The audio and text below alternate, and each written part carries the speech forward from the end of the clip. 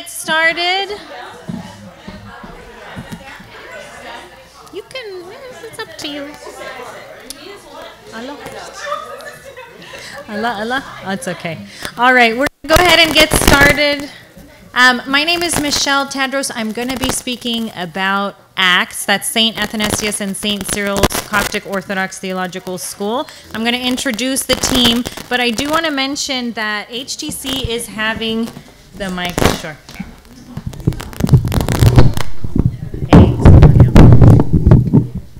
Okay. I think so. Perfect. HTC is having their annual Christmas festival November 18th and 19th, and 19 and 20. Thank you for the correction. We have this poster board. It's got sponsorship opportunities. It's sort of all hands on deck for our church. If you could pull a tag, review it, pull a tag that you're interested in, write your name and phone number on the back of the tag, and then bring it. I'll leave this box. I'll leave this box on the table. If you could put it in the box, we will be contacting you to collect this item. So I'm going to pass this around while I speak. I want to just say one thing. There's a lot of the tree downstairs. There's more. So if this is done, there's more downstairs. There's more downstairs. Lots of opportunities. Okay. All right. We can just leave it here. Okay. So has anyone heard of St. Athanasius and St. Cyril Coptic Orthodox Theological School besides my husband? Oh, you and my mother. Fantastic. His Grace Bishop Korolos in the diocese manages Christian Education Department in addition to ACTS. And so Christian Education Department prepares the curriculum for Sunday school. They prepare servants through servant certification.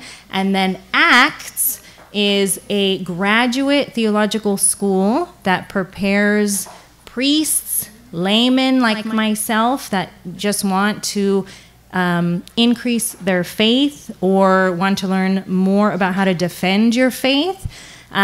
And so we have quite a few HTC staff members at ACTS. So I want to introduce them. So this is Grace Salim. She is Director of Operations and Registrar. We have Dr. Linda Abdel Sayed, Artesoni, Professor of Psychology, and then Dr. Sarah Marcos in the back.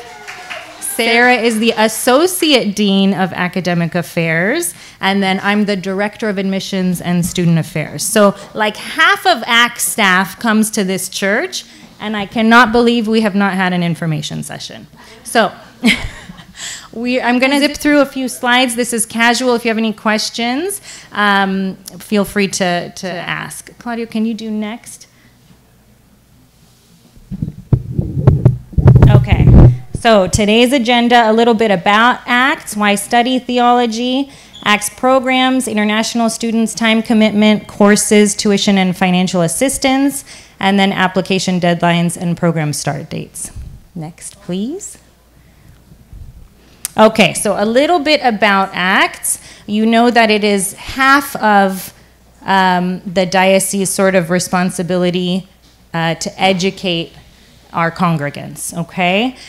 It was established by His Holiness Pope Shenouda III, and he had a vision to create theological schools across the world. ACTS is actually the largest Orthodox theological school in North America. There are a number of them. We have an on-campus Coptic library, access to an expansive theological digital library, and then all of our programs can be completed 100% online. With regards to the campus, we will, God willing, have courses, I saw Sarah, courses in person in the near future in a post-COVID world. Next, Claudio.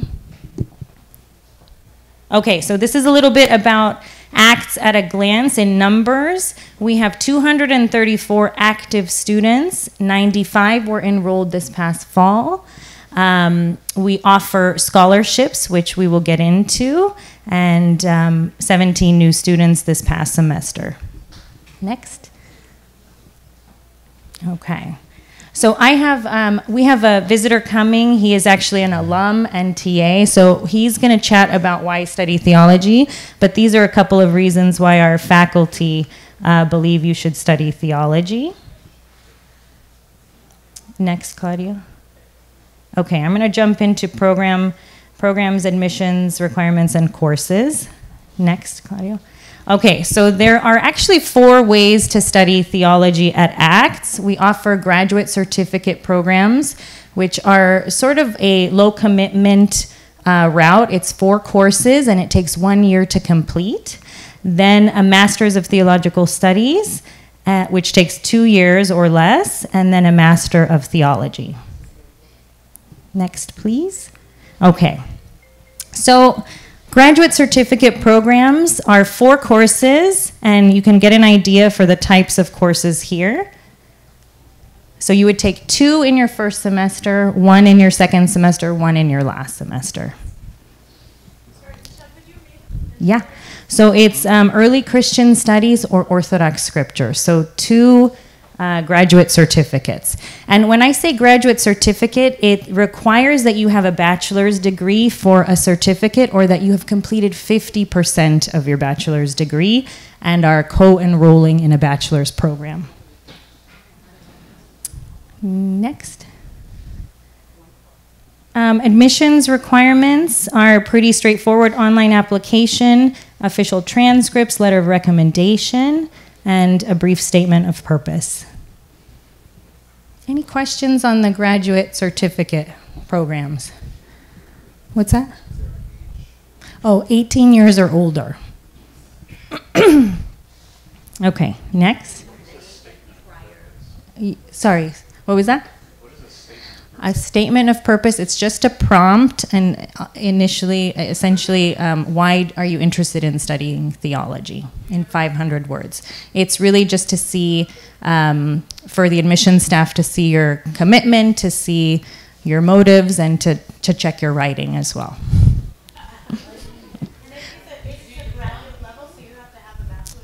Yes, or for a graduate certificate, you have to have 50% of your bachelor's completed. For the master's, you have to have a bachelor's degree. Yes. So there is one prerequisite course which Sarah teaches. It's Introduction to Theological Research and Writing. Sarah, can you talk about then why that's a prerequisite? And we're going to talk about all of the courses shortly. I've posted them actually all right here. I would encourage you all to come up and just take a look at the types of courses being offered. Sarah. Hello, everyone. Oh, okay, I don't like this. I teach theological research and writing. It's an introductory course because most of the classes at ACTS require a research paper, and that's really how you delve into learning about those subjects. Like, you really need to do a survey of the reading, see what's out there, and then be able to kind of join the conversation with your own paper. So it's a very easy class. I don't fail that many people, and it's a pass-fail class. So it's pretty enjoyable, and it's a good way to start. Yes, it's a prerequisite. And that's it, really. How long? Is that what I heard? It's just a semester, a class, so it's like 16 weeks. It's 15 weeks. Yeah, 15 weeks. It's like a semester. Oh, each class? So it's like a few hours. So each normal class is around 2 to 3 hour lectures. My classes aren't that long. It's like probably the longest is like an hour and a half, because, or maybe, yeah, that's probably longest, because we focus really on writing the paper. And like we go back and forth, and you know, the students turn in their paper and I give them feedback, and that's really just the focus. And then usually that paper, you use it in a different class. So like, if you're also enrolled in a patristics class, you'd be writing a patristics paper for that class anyway. So I kind of like to kill 2 birds with 1 stone. And so Sarah, students ask, is it too much to take the 2 courses? It's not, because you're using the research paper. Yeah, yeah. So it helps. It just helps to learn how to. Are they live courses? So it's like Monday at 7 p.m. So a few courses are live. Mine right now is not in the live stage because I have kids. But yeah, they're pre-recorded. And so the way my class is structured is I put up like a recording on Thursday night, and then I give the class like a week to watch it. And then homework is usually due that Wednesday before, so that I can give feedback the next day, that Thursday. Some classes at ACTS are live, and they like the live participation, and then other courses are pre-recorded, and then kind of same structure. Anything else? Okay, thank you. You should stay up here, Sarah. We're going to talk about study. We're going to talk about study abroad. Next, Claudio, please. Okay, so the Masters of Theological Studies program is one of our most popular programs. It's a 36-unit degree program, typically completed in 2 years. You'll study items such as liturgy, scripture, dogmatics, apologetics, and patristics. You do have to take 2 courses per semester to enroll in the Masters of Theological Studies program. Next. Similar admissions requirements. You do have to have a bachelor's degree in order to enroll in this program. Next, please. The Masters of Theology is, I call this for the more advanced theologian. You actually have to have an MTS degree already, or a Master's of Divinity or similar program, in order to even enroll in this. So ACTS is really great because we have something for everyone. So if you want low commitment, you enroll in a certificate. Then you can transfer into the MTS. And then if you want to continue your studies, you can enroll in the THM. And God willing, in the near future, a PhD as well. Next. And next. If anyone has received a bachelor's degree outside of the United States, including Canada, we do ask that you have your bachelor's degree transcripts evaluated. So that's just an extra step. And typically you can test out of the TOEFL exam. Next, please. Time commitment, that came up. This is a pretty rigorous institution, and so we like to show our students this calculation. For every 3 units, which is 1 course, you can expect to have 3 hours of faculty instruction per week and 6 hours of out-of-class student work per semester. So 9 hours of work a week per course. Next, please. And then we have a lot of students with the ultimate goal of receiving an MTS degree, but are worried about the time commitment. And so we have developed what we call the certificate program track, which is essentially in your first year earning your first certificate, so let's say in early Christian studies, and then in your second year completing your Orthodox Scripture certificate, and then in your 3rd year completing just the remaining courses for the MTS. So it's a little bit of a slower pace doing it that route, and it takes 2.5 years to complete 2 certificates and the master's. Next, please. Okay, so here are some examples of our courses being offered in the spring semester, which begins January 9th. Sarah, do you want to come chat about the courses real quick? Bring Zachary. Again, I've pasted them all here, so you can come read the course descriptions, but maybe highlighting them, and then I'm going to ask Linda as well to chat about her course. Okay, I have a little guest with me. Okay, so let's just, okay, so Intro to Patristics with Father Daniel Habib. It just kind of goes over church fathers, and in a sense also the church history. So you'll be learning, about St. Athanasius, St. Cyril, all the different church fathers. That I believe is a pre-recorded class, but they're working on maybe this next semester, making it part live, or maybe like a hybrid. It'll be new recordings. And then there's Introduction to Liturgical Studies with Father Arsenius. Father Arsenius actually is the expert on liturgical studies, and people want him from all these different universities. So this is actually like a really good opportunity because he's like the best in the world for liturgical studies. Likewise, Dr. Eugenia, the next class, Introduction to New Testament, she is wonderful. She actually got her PhD from Harvard and teaches all over. Right now she's teaching at the Franciscan Institute in San Diego, and she was teaching at University of San Diego, and students love her class. She's teaching this class, New Testament, and she's also teaching the Gospel of Matthew, and she really does like an in-depth survey of the Gospels. She's done all the Gospels so far. She hasn't gone over Matthew yet. This is the first time she's offering it. So that Dr. Eugenia is a wonderful, wonderful person. If you great to take her intro class and then delve into her more advanced gospel courses. Right now she's teaching a Pauline course that students just love. And then Linda, Dr. Linda, who could talk about her course.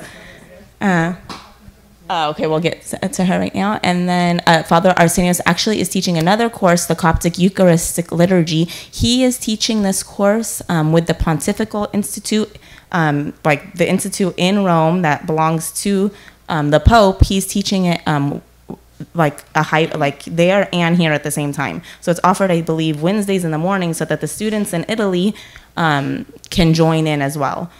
So that's actually like a really good opportunity, because you're taking like a course that like students that are in the Vatican are also learning.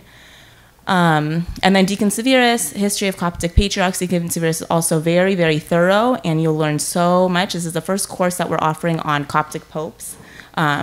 So very interesting. And then, sorry, I skipped Father Eugene. He is also great. He got his degree also from Harvard, and he teaches at Holy Cross, and I believe he teaches some courses at Harvard as well. So you're kind of getting a Harvard course for, nothing. And he's teaching Christ in the Old Testament. So he's really looking at all the types of Christ in the Old Testament and giving you an academic kind of view on that, and also a very good spiritual view on that. And then Dr. Linda Abdel Sayed, who will talk about her course. And Linda, I want you to, if you could also chat about why psychology is being offered at ACTS as well. ACTS.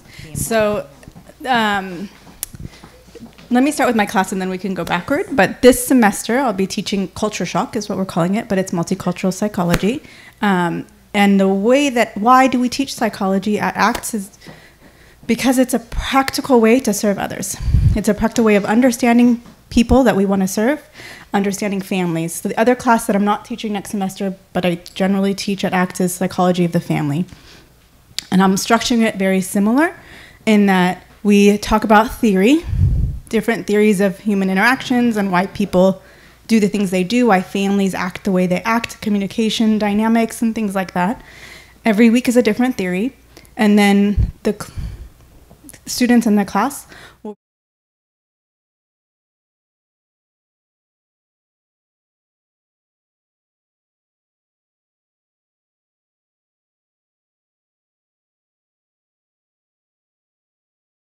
and once we understand potentially what's happening, then they know how to intervene and how to help support.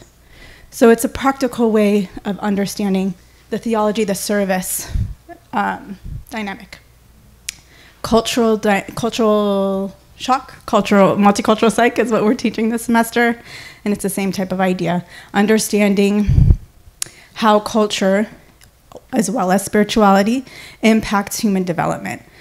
Who we are, what we think, what we do, our values, our morals are based on our culture. Whether it's in opposition to our culture or in acceptance of our culture, it is information that we weed through to give us a guidepost of what is right and what is wrong, and how do I know if I am good or bad. It's based on our culture and on our faith. So we integrate spirituality and culture in the class. And too much coffee, I'm like jittery. And bring in, again, we'll bring in our families, bring in people that we're serving, and understand ourselves through the discussions that we have in the class. My classes are always live, and they're never recorded, so that there's a limit of confidentiality that I try to uphold in the classes, so you can feel free to speak about the families that you have questions about yourself.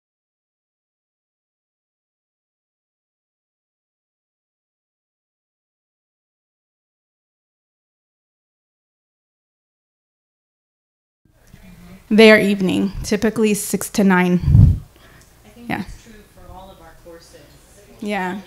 They're mostly working professionals. Right. Except that one. Thank you, Linda. Claudio, next. I want to introduce you to a former alum. He was actually our valedictorian in 2019, Carlos Girgis. His home church is St. Justina in Rancho. Thank you. Carlos, can you just chat about your experience at ACTS and why you decided to enroll? ACTS is no good. Don't go there, please. So, like she kindly introduced, I was a valedictorian in 2019. And just to give you an idea, I'm a federal investigator for a living, and I have a family of a wife and 2 kids. So to do that and be valedictorian tells you how fitting the program is for anybody who has a busy job and a family with 2 boys. And God bless my wife, she tries her best, and she does wonderful. So couldn't do anything without her. So the program is really designed for working professionals. Classes are typically in the evening. And even the classes that are, set up to be in the afternoon, they're usually pre-recorded. We have one class right now by Dr. Constantino, for example, for Introduction to New Testament. She teaches at 2 p.m., but even if you can't attend at 2 p.m., which I have to tell you most people can't, she records and it's posted for you to watch later. So the program is very much designed for anybody who has a busy schedule and can manage to attend whenever they can. During my time at the school, I had the pleasure of being able to assist in one class. I think it was liturgics while I was there, but it was a much smaller program. It got a little bigger since. I don't think they let active students do that anymore, but we were much smaller at that time. Now, after graduating, out of the kindness of their hearts, they've asked me to come back and help as much as possible. And I really, really, really enjoy helping out in the classes, helping the program. It's now grown quite a bit. Wonderful people with the program now, like Michelle and Grace and others. Back then, it was just Timothy and Jessica. It was like 2 people really that did everything, and Mina. And so now there's many more people, and you just introduced an email account where if you have technical issues, it's become really like formal now, which sounds kind of silly, but it really is like a I hate to say it's a legit program now. It's always a legit program, but it feels much more like just a traditional college program now, like any other ones you've seen, with the added benefit of you get to learn theology. So to that effect, not that you need to be talked into studying theology, but there is tremendous benefit to it. For me personally, I was always teaching Sunday school anyway before going to ACTS. But one of the things that happened when I finished ACTS was when I speak to groups, either like this or my own Sunday school kids, it's not a matter of pride, but it's a matter of authority. You can speak with some authority because you've studied, you know where to research things. And I think the biggest thing you walk away from ACTS with is, and I always tell people the same thing, is knowing where to find, resources. Before going to ACTS, I really didn't know. And research and writing class with Sarah in the back is really it's probably the one class that everybody has to take, period. And it's one of the most important ones because even though it's not particularly a theology class, it is really about being able to find the right resources and being able to use the right resources and knowing that you can speak more than just from your own head, okay? And sometimes we have big heads and everything, like you can see shiny big head here, but really it's nice to have that stuff to back up this big shiny head, right? We can all speak as if we know exactly what we're talking about, but when you have an actual study of theology, you can tell the students, again, not with pride, but with authority, here's what Saint so-and-so said. It's in this book. I found it in this resource. And that way they're not just getting information, but they're receiving an actual resource. So when we talk about the Holy Spirit and I can tell them about Saint Gregory's orations, and I can tell them here's the 5th oration about the Holy Spirit, now they can not just hear a sentence from me, they can go and pick up an actual thing to read and study, and they've gotten more than just a sentence in a Sunday school class. And so that's been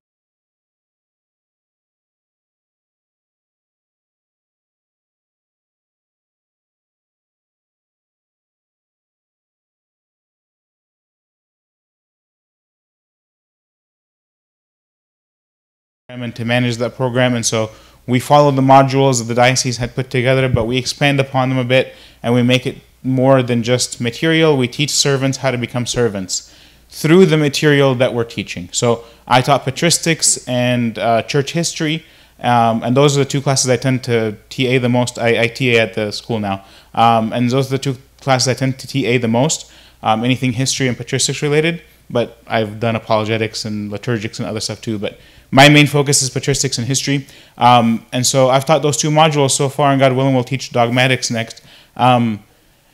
So when we do those modules, we can show them resources that go along with it, and so they've learned that material, and it helps them prepare to be better servants. And if any of them want to go to ACTS, we always, and I told Michelle this, I'm a walking advertisement for ACTS, because anybody who asks, I'm just like, yeah, there's a good program you can go to, and you don't have to spend forever taking, it's only a year and a half, or if you want to do the certificate programs, which I'm sure you've talked about already, there's easier, certification programs, there's a master's program, there's another master's program, there's lots of ways to learn the material, and so that's been for me the benefit and the grace of the program. And like I said, it's really designed for anyone, young or old.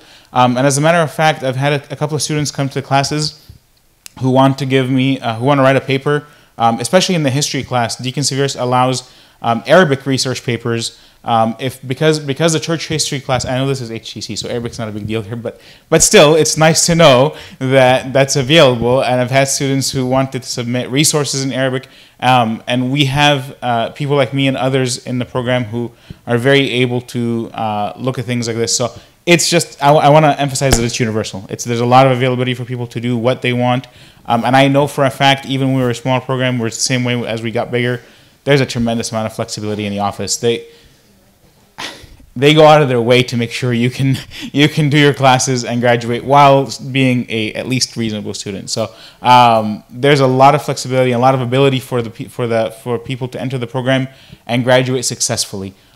Even if you're not valedictorian, this is just I embody a person who can work and be married and do all these things and yet somehow find this kind of success. I'm not that smart.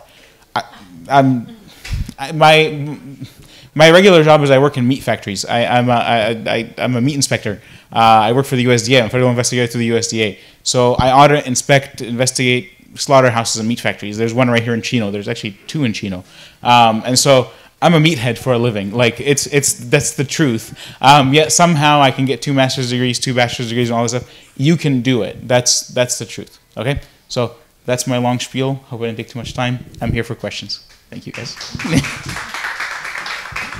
Any questions for Carolus? Study of the fathers, the church fathers. Yes. Yeah, and there's metristics, which is study of church mothers as well. Yeah. That's a good question, Max. Claudio, next. Thank you, Carlos, so much. Okay, we do have a study abroad course. This is a trip that's going to be May 16th through the 26th in Jerusalem. You do have to be a student enrolled in a program to attend this trip. His Grace Bishop Carolus will tour with you. There's going to be a big bus or two. And spaces are limited. You actually get lectures in the buses. Exams will happen in the buses, like oral exams. It's an unbelievable trip. It's an entire guided tour. And so this is an incredible opportunity to learn and to visit Jerusalem. Next, please. With regards to course payments and financial assistance, we don't have any state or federal financial aid. However, there are a number of ways to help pay for tuition. The tuition for each program is listed on the screen. I do want to mention that auditing a course is another really nice option. So if you are not interested in enrolling in a program, you can actually take any course at ACTS for a flat fee of $400. You get access to all course content, lectures. You just will not be graded on any material. So you will not have to do a research paper. You will not have to take exams unless you want to, but your grades will not be recorded in the grade book. So that's a really nice option if there's a course that you're really interested in but are not interested in pursuing a program. So tuition is listed on the screen there. In addition, you'll have certain fees applied every semester: $50 technology fee, $70 library fee. Payment plans are available. We have a number of parish partners. So ACTS has worked with all the dioceses and secured parish partnerships with the different churches to support our students. And so we have churches pay for one course sometimes, 2 courses, and maybe even entire programs. So we do have that. And then we have a number of scholarships available as well. So we have a Pope Shenouda III international scholarship, we have a Dean scholarship, and we have a need-based scholarship as well. Next, please. Application deadline is December 12th in order to study on January 9th. And we work on a rolling admissions basis, and so you can apply at any time and we can admit you and you can register for courses. Next, please. And that is it. Thank you. If you have any questions, you can email studentaffairs@acts.school. I want to just open it up to anyone that has questions for the whole team. Any questions at all? And Carolus?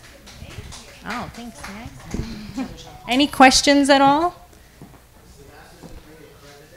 Is the master's degree accredited? Great question. So, ACTS is currently undergoing accreditation right now. The staff is working very hard.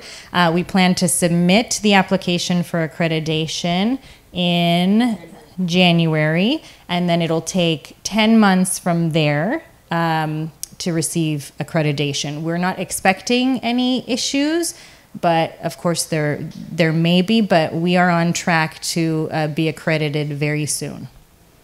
How does that work if you get your master's within time? Yeah, so if you receive a master's degree through ACTS and it's not officially accredited, the degree will not be accredited.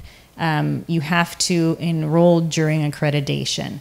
It hasn't been a problem thus far unless you're interested in transferring into a PhD program, not through ACTS. We have a lot of students holding off on ACTS to develop the PhD program, but if you're looking to further your studies the PhD route, it does need to be accredited, but we will be there very soon. Good questions. Any other questions? I did leave these little slips on the table here. This is just an interest form, your name, email, program of interest, and then we've got some like brochures to take home. Any other questions we can answer? Yeah. So accreditation is something that I asked about as well. There was talk, and I'm not sure if that's still the case yet, but there was word that they would backwards accredit some programs, or not. That's not for sure. Maybe not. Because there was a word on them back accrediting up to a certain year, because the ACTS has been in the process of accreditation for a while. So this isn't like, oh, we just submit an application in January because we feel like it. It's been like a 2+ year process they've been working on it. So I'd heard that they were going to back credit some degrees, but don't take my word for that. But the other thing I was going to say is, as far as accreditation goes, as long as if you're going to do a PhD and it's not through ACTS once they have it, that's the only time that it really matters. But as far as the worthiness of your degree out of ACTS, it's worth a lot where it matters. So it's worth a lot here in our diocese. It's worth a lot for Amba Yusuf in the Southern Diocese. It's worth a lot basically in the US and Canada. Okay, ACTS may not be formally accredited through the accreditation process, but where it matters for all of us here, ACTS is the big one. That's what's the name everybody recognizes as far as all the dioceses in the country. They each have their own little seminary that's in different states, like the one in Tennessee, one in Florida, one in Texas. But everybody recognizes it's us, and there's one more, I think, in Virginia, Holy Sophia or something like that. Yeah, there's only 2 that really have that name and recognition in the country. and ACTS is one of them. So where accreditation really matters, that's what we have basically. So just wanted to add that. He's so right. We do have a number of students, even though they have closer theological schools, attend ACTS. Another question? So it's about 9 hours with lectures and studying or research papers per week. Per course. Per week, per course.